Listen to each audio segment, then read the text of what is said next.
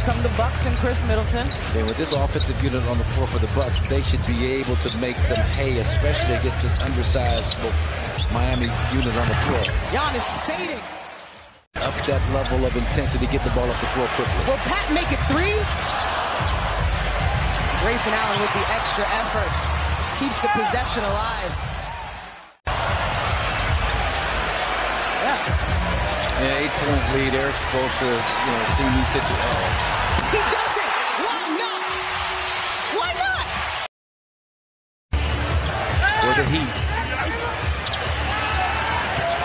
Be interesting to keep a mind on the rebounding tonight. You talked about the mismatches. As we always say, Z, that's just going to wake Pat up. He might knock down another one or three.